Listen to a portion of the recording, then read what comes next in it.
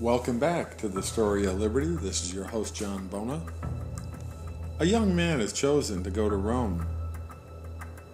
He goes to the eternal city where dwells the head of the church. He crosses the Rhine from Germany and the Alps, where the shepherds are tending their flocks. He passes along the deep gorges where the water tumbles and foams to the lakes below, where the rocks rise so high and sharp and steep that at noon it is only twilight. He sees the avalanches roll from the mountains with a roar like thunder. Far above him is the icy peaks that gleam in the sunshine.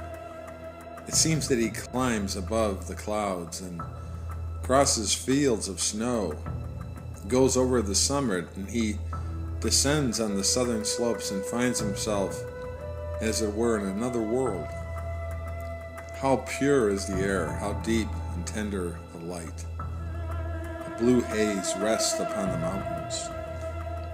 Fresh, green fields, wide-spreading chestnut trees. Peasants are planting their vineyards. He reaches the plains of Italy, and all of a sudden he beholds the ruins around him. Marble pillars, beautifully sculptured once, are now broken down. Italy is an old land, and he is acquainted with its history, how the Roman Empire rose and fell. He gazes upon the sculptures, the marble, the broken columns, and he recalls a time when Rome was in her glory, an empire reaching from India to England. He sees the aqueduct where the Romans built a structure to bring water into the city from the Albanian hills. He's inspired as he stands in front of the old forum where a century before Christ was born, Cicero gave his immortal orations. He sees in his mind, the audience of the old Romans sitting there listening to Cicero. One of those is Julius Caesar. He has led the armies of Rome in triumph through Gaul. He has crossed the sea to the land of the angels, where men wear skins of beasts for clothing, where the Druids venerate the stately oaks and offer human sacrifices to their false god.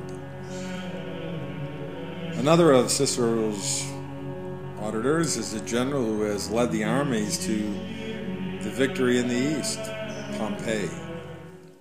Pompey has profaned the temple at Jerusalem by entering the most holy place.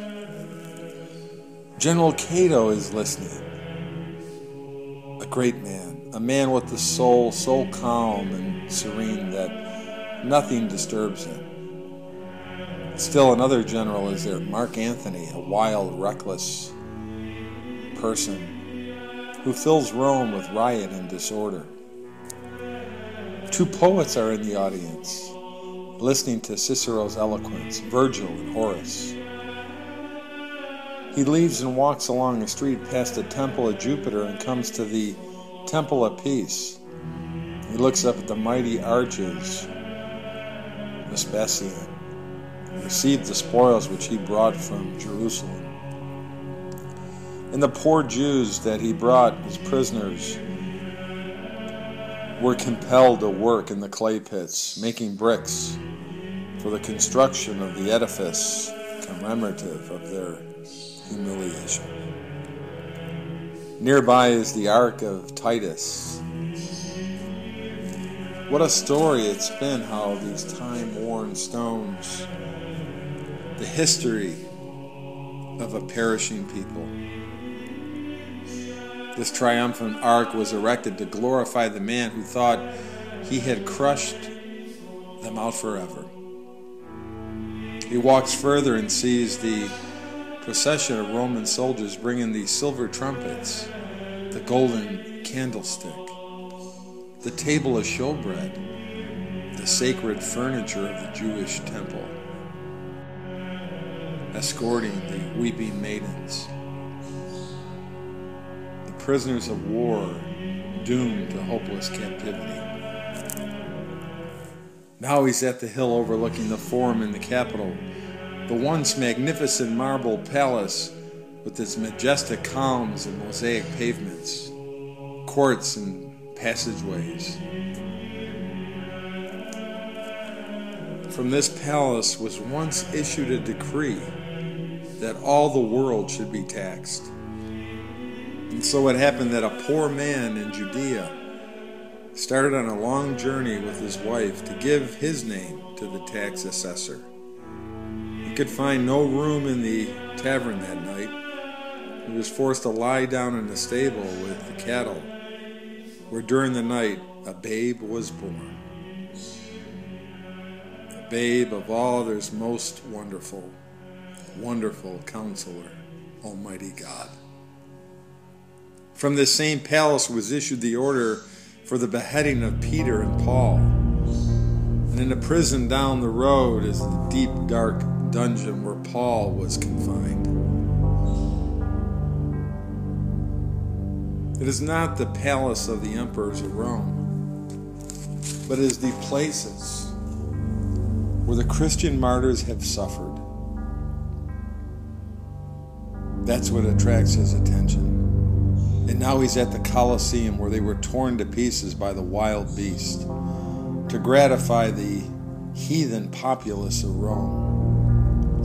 The Jewish captives, they built it, and the mortar of the masonry was mixed with their blood and tears. In the arena are those who would not give in to their faith in Christ. They're eaten by lions. The people look down upon the spectacle,